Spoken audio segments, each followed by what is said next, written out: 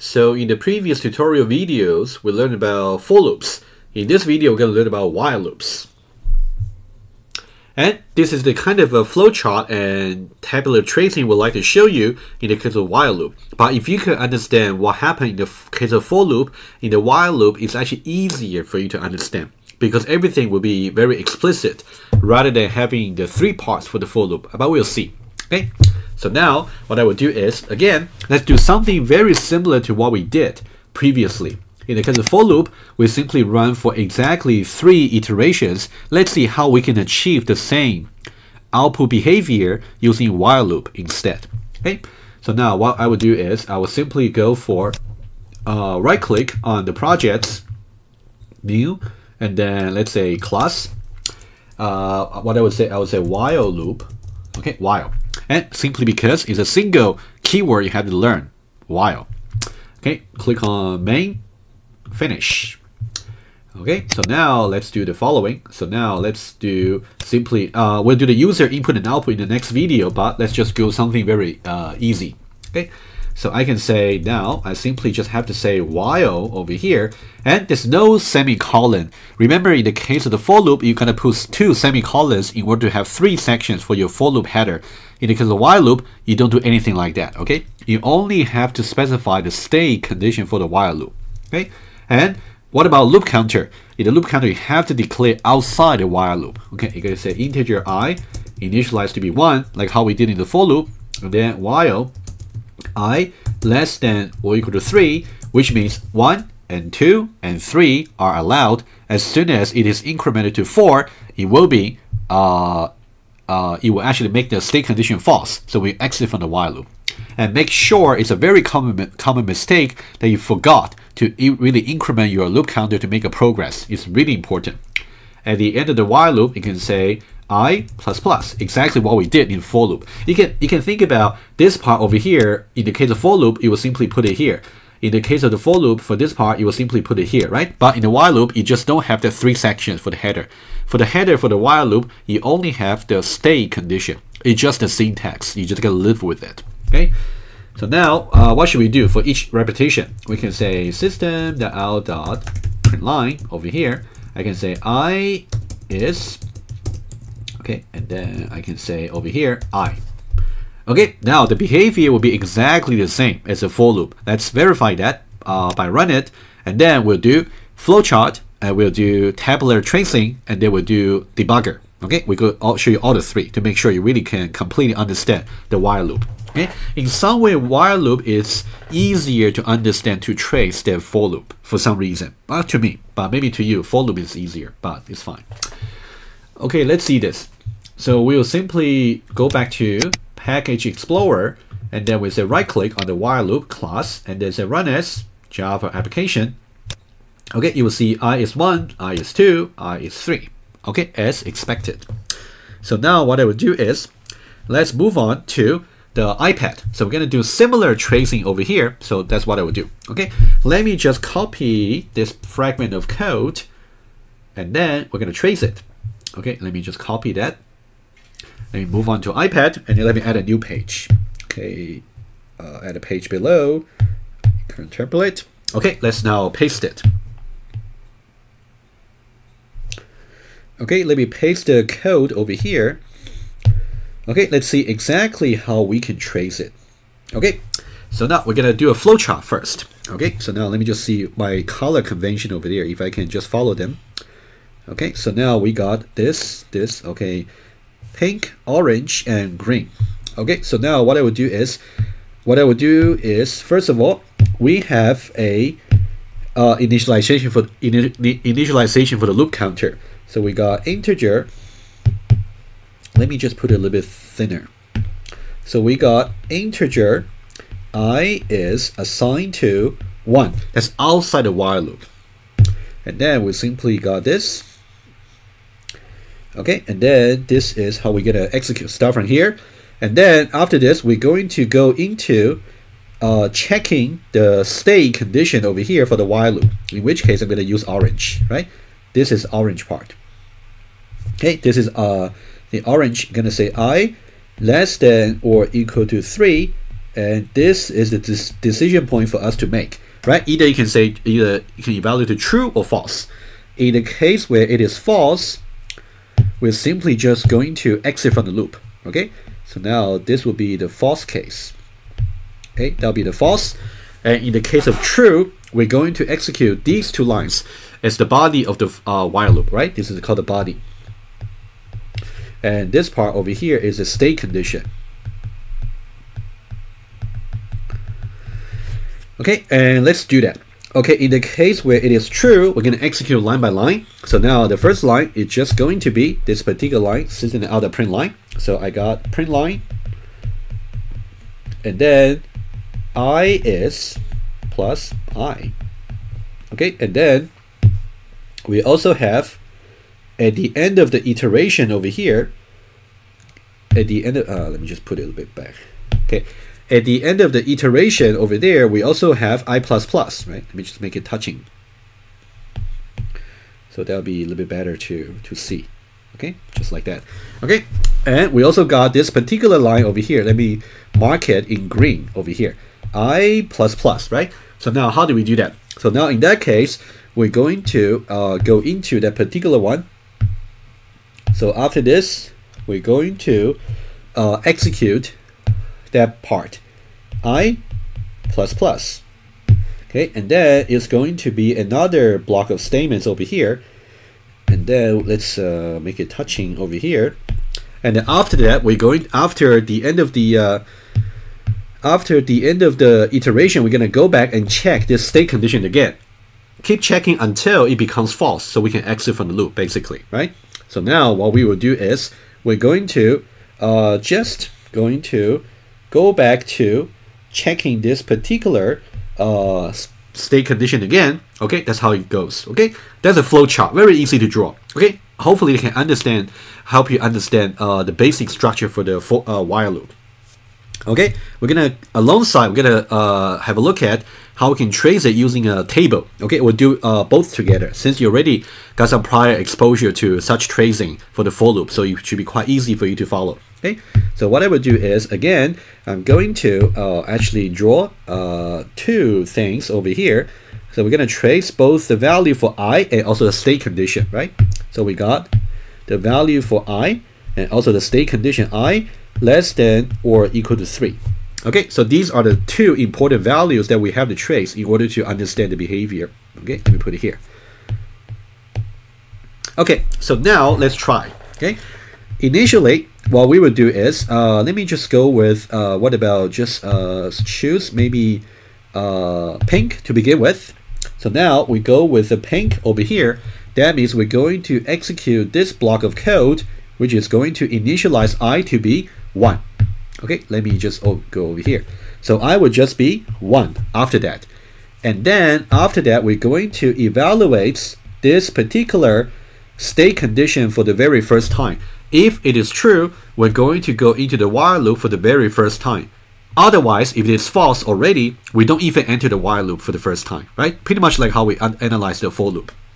So now, what this will evaluate is, you can see that I at the moment is simply just 1.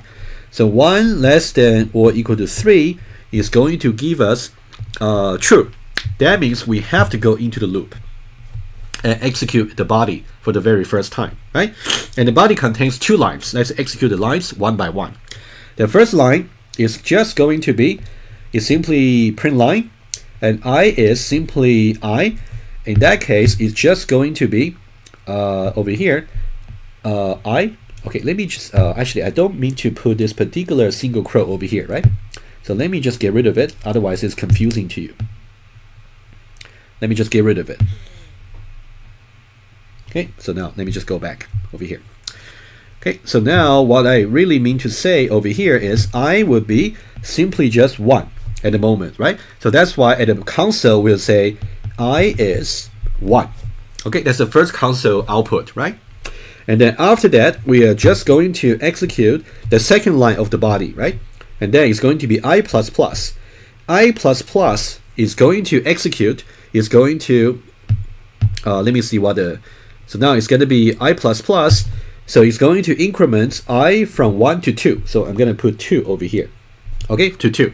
And then from now on, let me use blue, okay?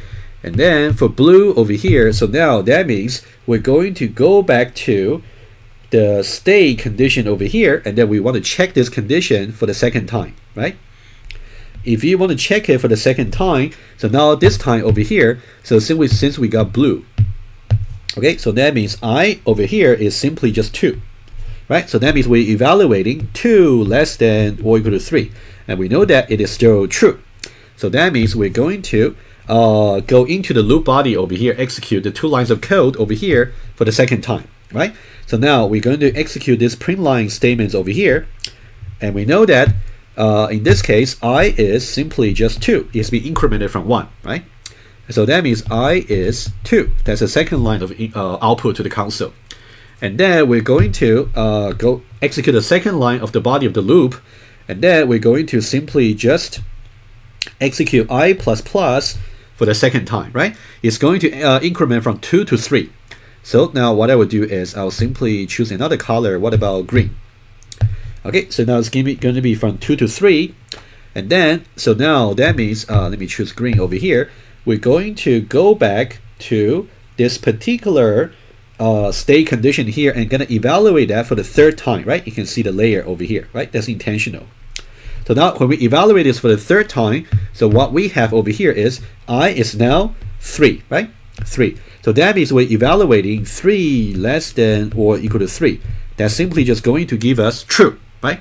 So that means we're going to go into the third time into the body of the loop, right? Third time. And then we're going to execute this block of code over here. And then remind you about over here, I is simply 3, right? 3 over here. So that means I is 3 is the output to the console at third time. So far we got 3 lines of console output. And then we're going to execute also this block of code for the third time, I++, right? So I++ is actually going to increment I from 3 to 4. I'm going to put in red, okay? And then red, so that means we're going to go back to checking the same state condition for the fourth time, right? So now you can see the layer over here. That means we're going to execute this, check this condition here for the fourth time. So that means I will be, So now I will be, in this case, simply just 4. So that means we're checking 4 less than or equal to 3 is going to be false, right? Again, the same idea as before. As long as, let me just say this, as long as the state condition over here evaluate to true, we're going to keep repeating to execute the body of the for loop. The while loop. The same case for the for loop. As soon as the state condition becomes false, we do not try to repeat the execution for the body anymore, right? That's the point when we try to exit, right? So that means we're gonna repeat the execution for this particular print line here for exactly 1, 2, and 3 times. As soon as we reach 4, it's just going to make the state condition here false, so we don't do that anymore. So there's no fourth line. So only 1, 2, and 3 lines of code. Okay, so hopefully you're comfortable with this. Please try to review this flowchart and tabular tracing both for your own sake. Okay, so now let's go back to here. Let me try to trace it again for you using the debugger. Okay, since we learned about debugger for this particular tutorial in the latest tutorial videos, we want to practice as much as possible so you get prepared for your lab exercises and also for your lab test and also for your future programming career. So now let's put a breakpoint at line number 6. Okay, double click on the blue area here, you see the breakpoint. So now I will simply right click on the same class while loop, and then I will say debug as Java application. Okay, so now what do I expect to see? You can see now I'm pausing at line number 6 right before I try to execute this particular line, right? So if I say step over, what do I expect to see? I expect a new variable I of value 1 to appear on the variables panel over here. And for the expressions, I can simply delete the previous one. I can say right click and then say remove all for now. Okay, so we get completely clean view for us. So now I can say, if I say step over, you can see that when I go to variables, you can see I has been initialized to be 1. If I move my mouse over 1, I can see 1. oh sorry, if I move my mouse over I can see 1 here, right? So now let's go to expressions. So now we're gonna evaluate this particular state condition for the very first time, right? Pretty much like a 1 less than or equal to 3. What would that be? If I try I less than or equal to 3, it's gonna tell me it's true. And also I know that i's value is simply just 1. So 1 less than or equal to 3 would be true. So I know that I'm gonna go into the body of the loop. So now if I try that step over, so now I'm gonna execute the body of the loop, system and out the print line. So now if I move my mouse over, I will be 1. So now if I say step over, I'm gonna say I'm gonna see I is 1 from the console output, right? Exactly the first time, okay? And then I'm gonna execute the second line over here. So now watch what's gonna happen. If you look at the variables over here, I is currently 1. If I say step over, it's going to be changed to 2. At the same time, if I look at the expressions over here, you can see I has become 2, and now, however, 2 less than or equal to 3 will still be true. That means if I say step over again, it's going to evaluate this I less than or equal to 3 to be true, so it will go into the body of the loop for the second time. Okay. If I say step over, so now you can see exactly what I predicted. So now, what's the value for I for printout? If you move your mouse over, I is 2. So if I say step over, you will see that the second line, I is 2. Okay, exactly what I said for the blue one, I is 2. And now I'm gonna increment I for the second time, right? For the second iteration. If I say step over, let's predict what's gonna happen. At the moment, I is simply 2. If I say step over, I becomes 3, right? You can see now becomes 3. However, if you see that expression over here, I is currently 3, and then I less than or equal to 3 will still be just true, right? So that means I should really still go into the while loop body for the third time. Okay, we are not ready to exit just yet. If I say step over, right, we enter the loop for the third time, and now what should we print out? If you move your mouse over, I is 3. So now if I say step over, it's gonna say I is 3, right? So now we're gonna execute this statement here for the third time. So now I++ is going to increment from 3 into 4. So if I say step over, you can see I has become 4. So now we're pausing at line number 7 right before we try to evaluate I is less than or equal to 3 for the fourth time. But if you look at the expressions view, you can see i's value is 4. 4 less than or equal to 3 is going to give you false. So that means we should stop now, right? That's exactly the fourth row in the table here. When I is 4, 4 less than or equal to 3 is going to be false. That means we should really exit from the loop. Okay, that's why if you say step over, you will simply go outside the loop and go to the end of the program, right? There's something I should really annotate here for you. Okay, so now basically when the state condition here becomes false over here, that means we simply just go for this path over here, and then we simply terminate the program. Okay, that's what we have.